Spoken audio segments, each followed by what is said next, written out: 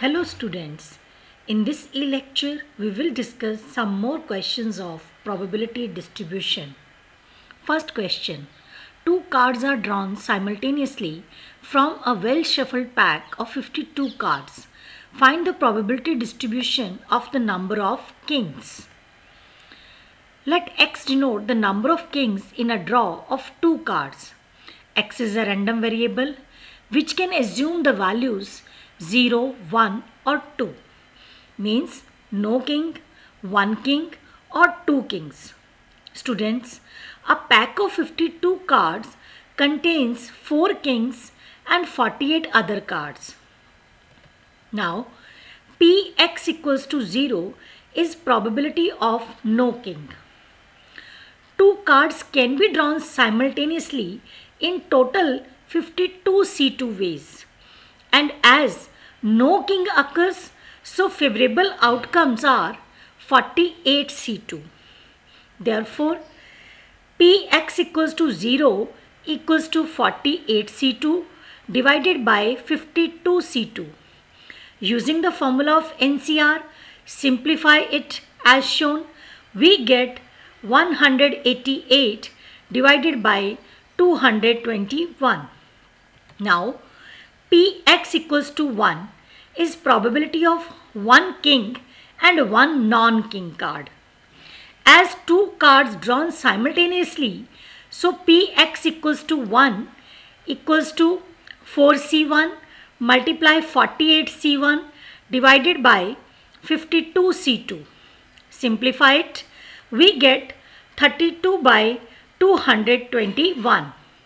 Next, Px equals to 2 is probability of 2 kings. This is equals to 4C2 divided by 52C2.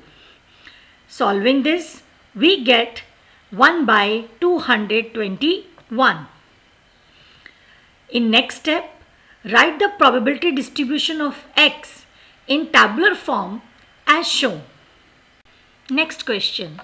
Two numbers are selected at random without replacement from the first 6 positive integers. Let x denote the larger of the two numbers obtained. Find the probability distribution of x.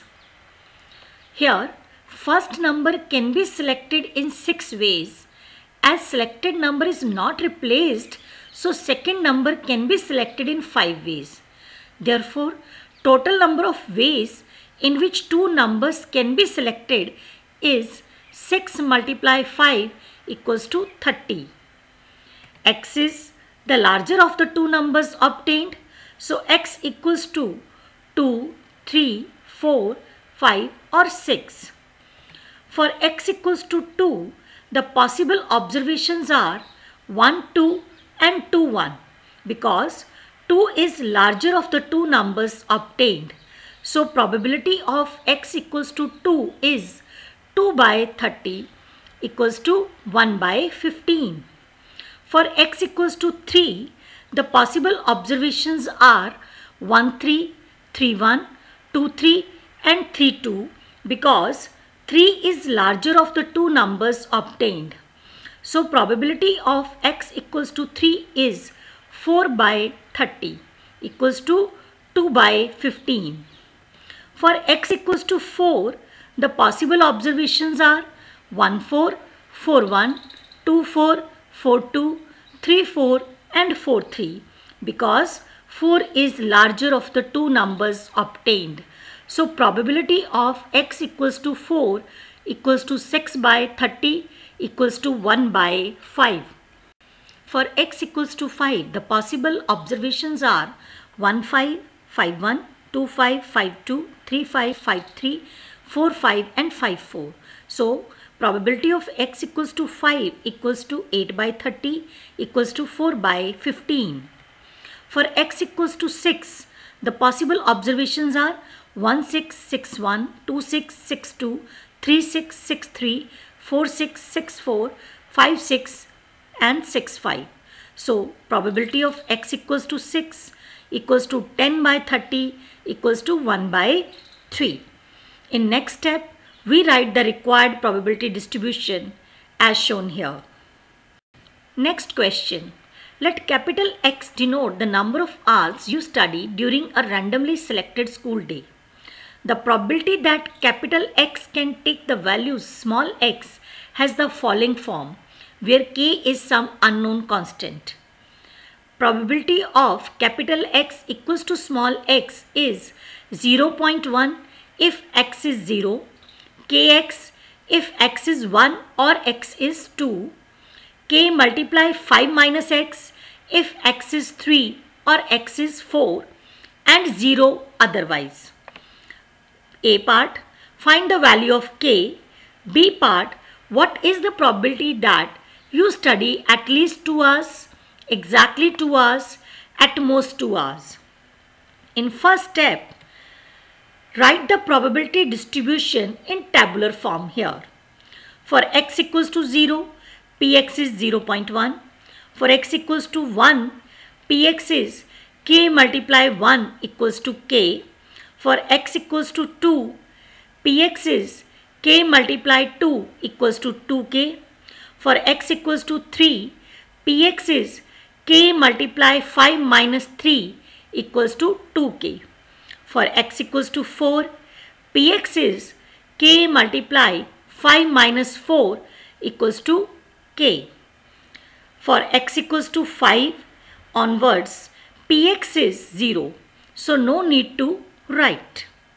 Students, we know that sum of all the probabilities of a probability distribution is equals to 1. Therefore, 0.1 plus k plus 2k plus 2k plus k equals to 1. So 0.1 plus 6k equals to 1.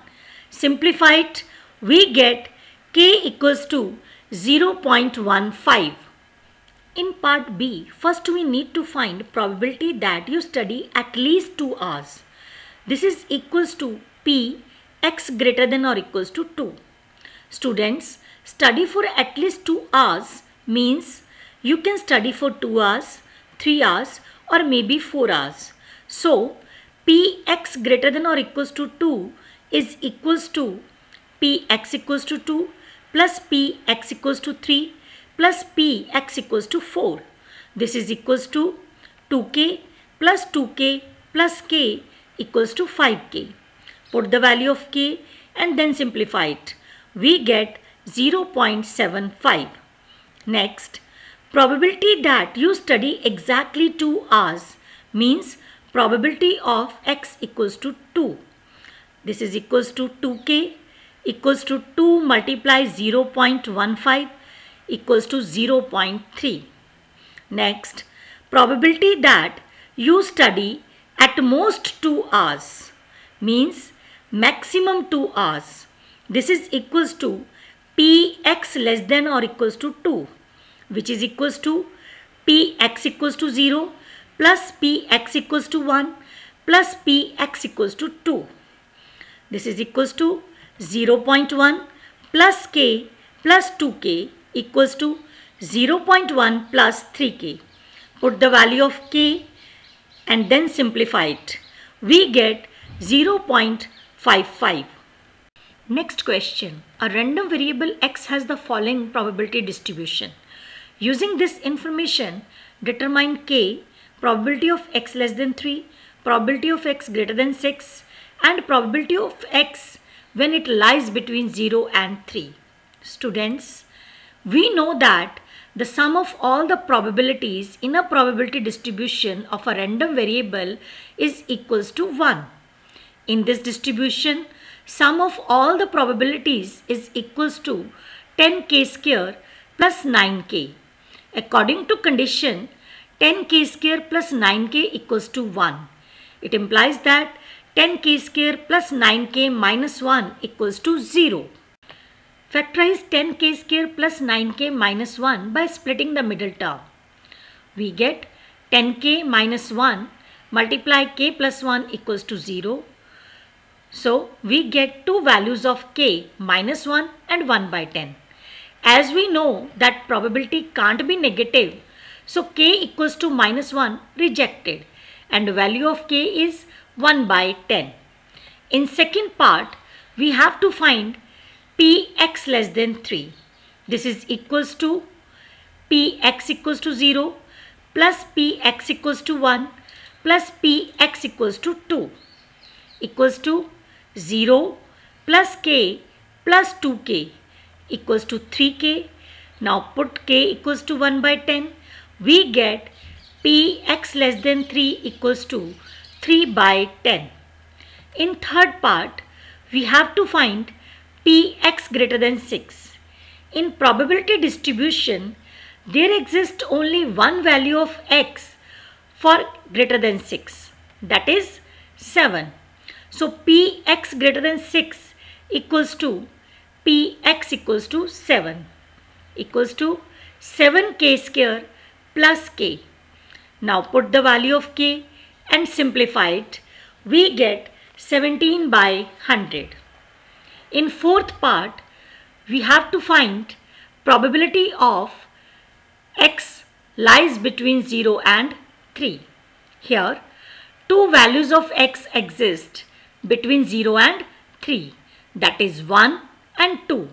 So probability of 0 less than x less than 3 equals to probability of x equals to 1 plus probability of x equals to 2. This is equals to k plus 2k equals to 3k equals to 3 multiply 1 by 10 equals to 3 by 10. Next question. Find the probability distribution of number of heads in 3 tosses of a fair coin. Also find mean and variance of the probability distribution. Students, first we need to find probability distribution of number of heads when a fair coin is tossed 3 times. The sample space of the experiment is a set S containing 8 possible outcomes as shown. Here, x represents the number of heads. Thus, x is a random variable which can take the values 0, 1, 2 or 3. Now, Px equals to 0 equals to probability of no head equals to 1 by 8. Px equals to 1 equals to probability of exactly one head equals to 3 by 8. Px equals to 2 equals to probability of getting exactly 2 heads equals to 3 by 8. And Px equals to 3 equals to probability of all the 3 heads equals to 1 by 8. Now write the probability distribution as shown here. Now we have to find mean and variance of the probability distribution. So please note the formula directly. Proofs of these formulas are not required. Mean is equals to sigma pi xi and variance equals to sigma pi xi square minus sigma pi xi whole square, where xi represents values of random variable x and pi represents corresponding probabilities. In this question, values of xi are 0, 1, 2 and 3. Corresponding probabilities are 1 by 8, 3 by 8, 3 by 8 and 1 by 8. Now, pi xi is 0 multiply 1 by 8 equals to 0, 1 multiply 3 by 8 equals to 3 by 8, 2 multiply 3 by 8 equals to 6 by 8 and 3 multiply 1 by 8 equals to 3 by 8. For pi xi square, multiply pi xi with xi. We get 0 multiply 0 equals to 0, 1 multiply 3 by 8 equals to 3 by 8, 2 multiply 6 by 8 equals to 12 by 8 and 3 multiply 3 by 8 equals to 9 by 8. Now mean equals to sigma pi xi equals to 0 plus 3 by 8 plus 6 by 8 plus 3 by 8 equals to 12 by 8 equals to 1.5. Variance equals to sigma pi xi square minus sigma pi xi whole square. Now sigma pi xi square equals to 0 plus 3 by 8 plus 12 by 8 plus 9 by 8 equals to 24 by 8 equals to 3. And value of sigma pi xi we have already calculated for mean, that is equals to 1.5 and its square is 2.25. Substitute the values. We get 3 minus 2.25 equals to 0.75. Now home assignment. Do questions of exercise 13.4. Thank you.